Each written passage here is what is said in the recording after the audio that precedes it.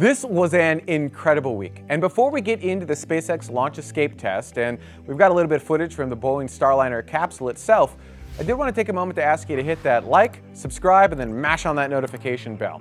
About 50% of the people who watch this show are not subscribed, and if you hit that subscribe button, maybe we'll be able to hit that 100,000 subscriber mark by the end of 2020. Right now, YouTube says we won't do it till 2021, and I would love to prove them wrong. All right, let's go ahead and get started. Now, for those who don't know, I actually work at SpaceX, but I'm not an official spokesperson for SpaceX, which means I can't talk about SpaceX.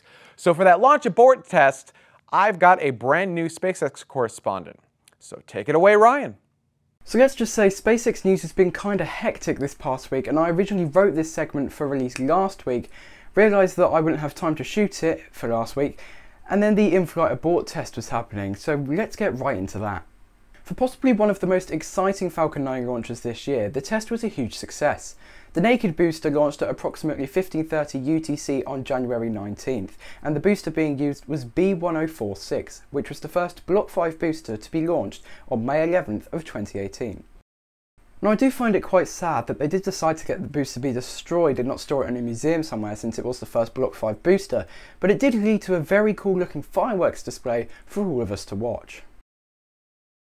At 86 seconds into flight, the 9 Merlin 1D engines performed a simulated failure, or in other words, they prematurely shut down all of the main engines, which led to the Crew Dragon capsule automatically triggering an abort as it fired all 8 of its Super Draco thrusters, which ignited for 8 seconds, allowing the spacecraft to get to a safe distance away from the, at this time, destroyed Falcon 9 booster. The spacecraft ditched its unpressurized trunk section, flipped itself around ready for the 8-minute coast back down to the Atlantic Ocean.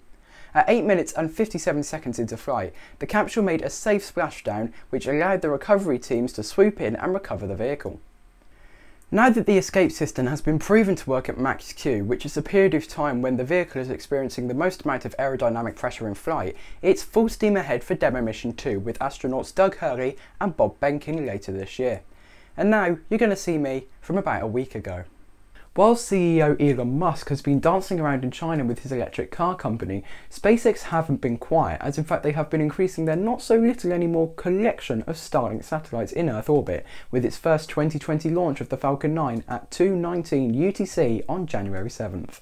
Like the previous Starlink launch, 60 satellites were sent into orbit by the Falcon 9 to expand the constellation of the future high-speed internet provider. However, unlike the previous launch, one of the satellites had a special coating to reduce the albedo of its bodywork. The way that the Starlink satellites are launched means that until they reach a desired orbit of 550 kilometers, the satellites are closely clustered together and in a low drag configuration, making them appear more visible to the ground.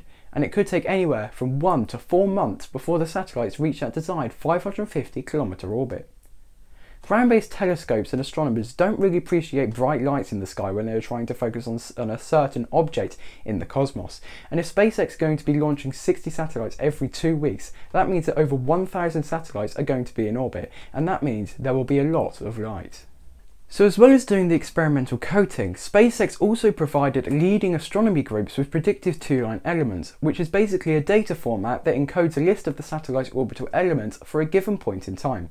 Using this, they could work out the position and velocity of the satellites so they would know what they could/couldn't look at with their telescopes, which I think is a pretty good call by SpaceX to try and help out the astronomical community get the best possible outcome for them, as well as SpaceX.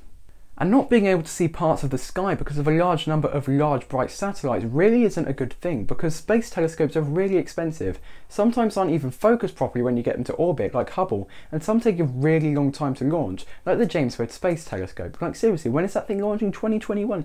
Yeah, we need to make these satellites less reflective, otherwise we might not even be able to get the super fast global broadband that so many remote places need. Because even though ground observation has discovered so many incredible things in the past, in this day and age, internet connectivity is one of the most essential things in our lives, and I think that if people have the world's knowledge at their fingertips, then this may be a small price to pay for a large aid to everybody here on Earth. When most batches of Starlink satellites are launched, you have the chance to see a train of them all together. Now, in my opinion, these look really, really cool, just to know that them trails of light in the sky can let me connect to the internet. So if you'd like to check when you could see a train of satellites, I'd recommend n2yo.com, as they'll let you track latitude, longitude, altitude, velocity, and so many more factors about the satellites. And you can even check the last Starlink launch. They're still tracking them. It's incredible. And that isn't the only piece of news the Hawthorne-based rocket company brings us this week, as the Dragon capsule used on the CRS-19 mission, which launched December 5th, safely splashed down in the Pacific Ocean at 1540 UTC on January 7th, which was just a few hours after that Starlink launch. The capsule had 3,800 pounds or 1,724 kilograms of cargo to bring back down to the Earth. This Dragon spacecraft had also been used on the CRS-4 mission in September 2014 and the CRS-11 mission in June of 2017. Elon Musk has also shared on Twitter the design of the Starlink ground terminals, with them being, and I quote, a thin, flat, round UFO on a stick. The terminals will also have motors so they can point to the optimal angle in the sky, and that, to install them, you just need to plug them in and point them at the sky. He also made it clear that these instructions can be completed in any order. SpaceX is extremely close to launching astronauts to the International Space Station, but let's not forget about Boeing. While we don't know if Boeing will need to redo their uncrewed test flight that happened in late 2019, when I sort of read the tea leaves, it really is sounding like they're not going to need to. And that may be okay, so long as they got enough test data to show that they can keep astronauts and the space station safe. And in my opinion, let's just do this thing. What you've been looking at here is footage from inside Boeing's Starliner during this OFT-1, or Orbital Flight Test mission. You can see the very small vibe impact on instrumentation during launch, and also just how smooth that ride looks to be. We get to see the little plush Snoopy with an astronaut helmet floating around, their version of Little Earth, or a zero-G indicator. It's cute, fun, and Snoopy has an amazing history with the space program. Then in the end, plasma shoots past the window as the vehicle re-enters the atmosphere. It's an absolutely stunning sight, and I would personally love to see that myself someday. The final little bump you see here at the end is the spacecraft safely touching down on land for the very first time. All in all, it looked like a very successful test. Now it's time for the engineers to look at the data, sharpen their pencils, and make some decisions on the next steps forward. Let's turn our attention over to traffic leaving the Earth with our space traffic report. First up, we have China. A Long March 2D rocket took to the skies on January 14, 2020 at 02:53 Universal Time. Aboard, the Earth observation satellite Jilin-1.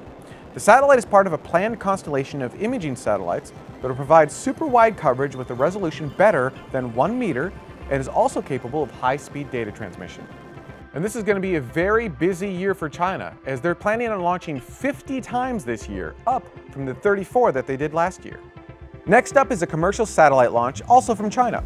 The solid-fuel Qiaozhou 1A rocket lifted off January 16th at 03:02 Universal Time. Aboard was a test satellite for Galaxy Space, who plans on launching 144 of these in low Earth orbit, which will provide Q-band, V-band, and Ka-band broadband services in the next few years.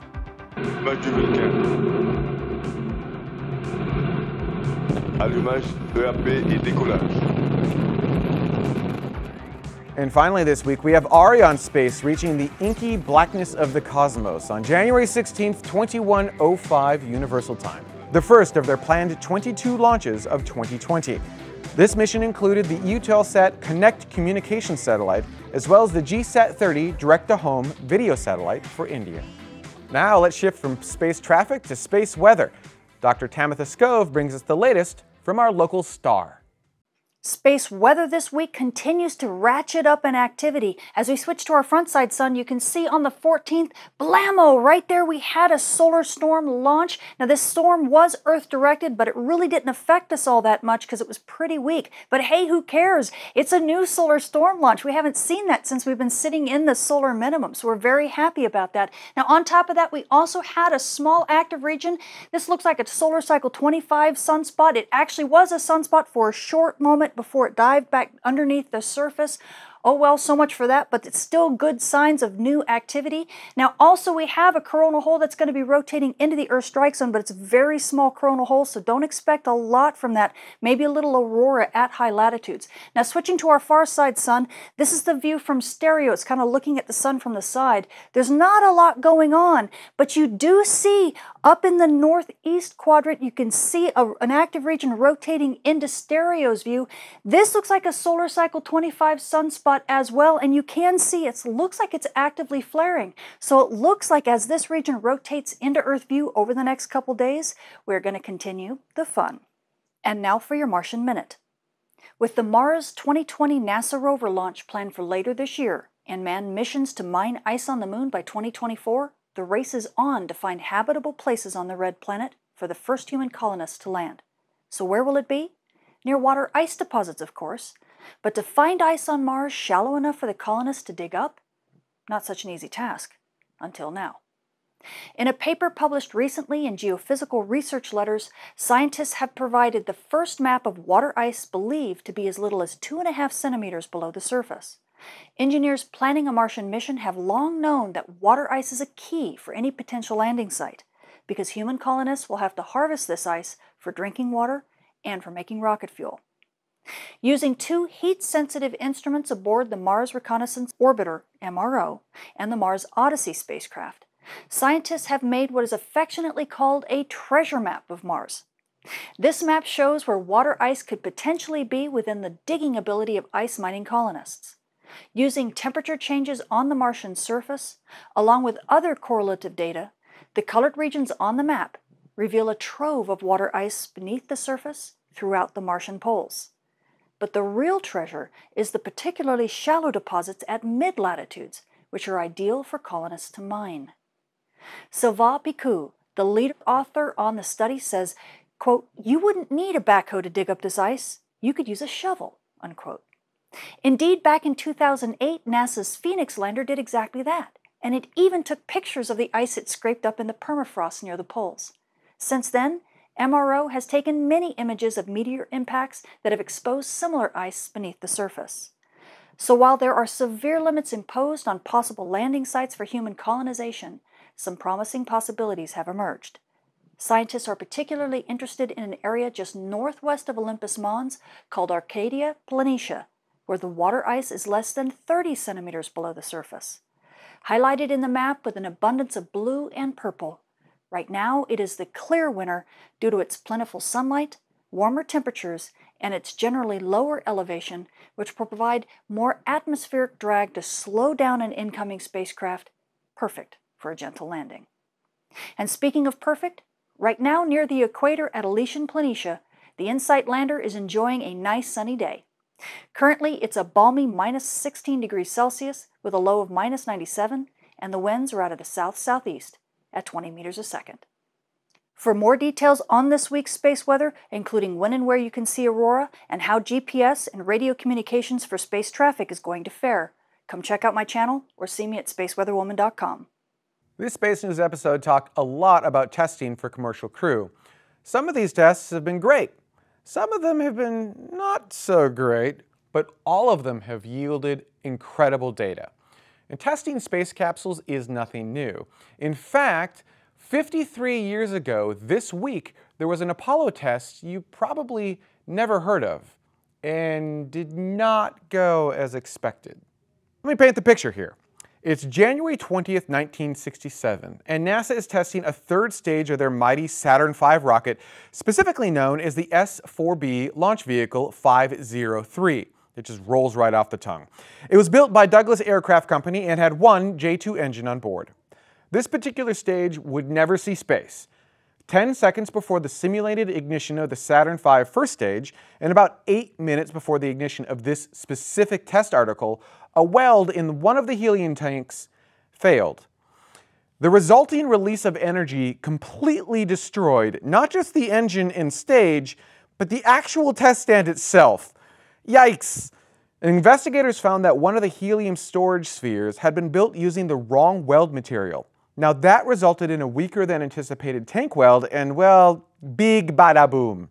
And yes, this video you're watching right now is actually of the S4B interior showing said helium spheres. That's pretty cool.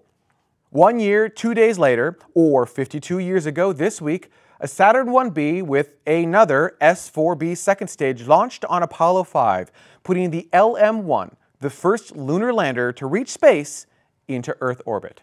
It just goes to show that an anomaly in testing doesn't necessarily mean a huge setback for the program as a whole. It's just a data point, and that data point can be used to make your vehicle better and safer. All right, that's our show. I hope you enjoyed it, and I wanted to give a huge shout out and thank you to all of the citizens of tomorrow who helped to make this specific episode happen. The people you see on the screen right now, they contribute week after week and month after month to the show, helping us keep the station on orbit and the lights on. We couldn't do this without you, and you all get special content. In 2020, we're trying to bring you even more, get you better, more awesome rewards, go live more awesome, do anything we can to make this a really compelling offering for you, and building you new content week after week. If you'd like to find out how you can help crowdfund the shows of tomorrow, head on over to youtube.com/TMRO/join. For those of you waiting for our next live show, we're tentatively planning on one January 25th or 26th. It'll be with Carrie Ann and myself, the first official live show of 2020. We're really excited for it. Now, the day job might force us to slide it to the left or right a little bit, so make sure you're subscribed to YouTube so you get that notification in your YouTube stream. It makes all of the difference. I'd like to thank everyone so much for watching. We'll see you next week.